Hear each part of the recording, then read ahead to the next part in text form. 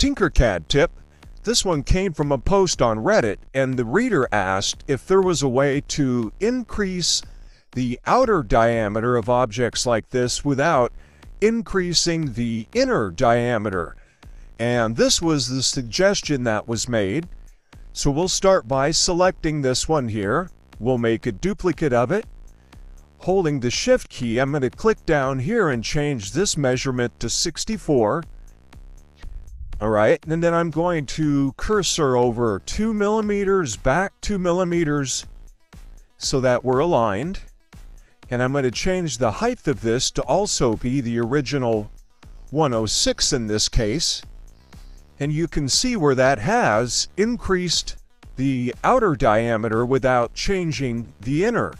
So let's expand upon that a little bit more. I'm going to hit Control D a couple of times, and you can see it's growing larger and larger. But one thing to note is that as you do this, the holes in it also expand. You can see here, looking in this hexagonal hole, where it's stepping out. We can do the same thing with this.